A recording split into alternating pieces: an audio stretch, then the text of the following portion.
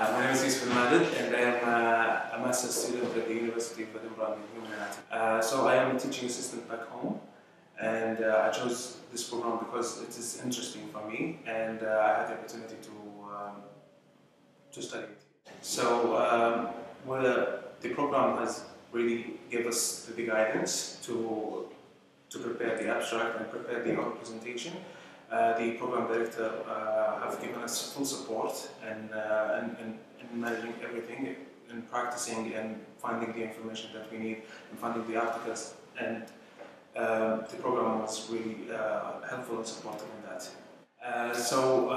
The combination and the courses that we got in this program, including the focus on the anatomy part and teaching and the radiology, and with the focus on the embryology, all of these things have created the full anatomical picture in our mind.